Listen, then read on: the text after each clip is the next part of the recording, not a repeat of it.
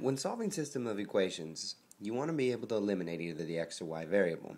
In this problem, we have 4x and 4x lined right above each other, but no elimination is going to take place because 4 and 4 are positive, and we need one of these values to be negative. Now, when you're working with systems of equations, I highly recommend you rewrite the equation.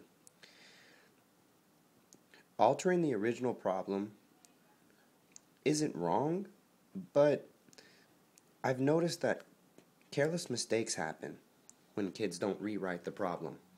Because here you're saying, I need to change one of these. If I change this right here by multiplying it by -1, I'll be able to rewrite the problem. And the problem will look like this. Negative 4x minus 6y equals positive 2. From there, after you've rewritten the problem and changed what you needed to make sure that you could eliminate, obviously, it's just like the other videos that you've watched. You add these together, there's no more x, goodbye, see you later.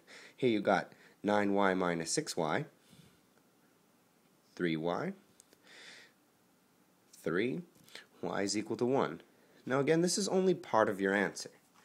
In order to get the rest of your answer, you need to take this value of y, and you need to pick one of the original functions. Either this one, or this new one that you created. It doesn't matter. I particularly like the 4x plus 9y equals 1. I know for a fact that y equals 1, so this makes my math really easy.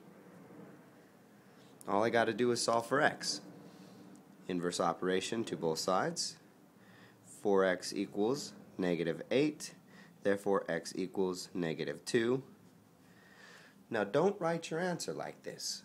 The way you want to write your final answer is the values -2, 1, because this clearly says this is the point in which these two functions intersect.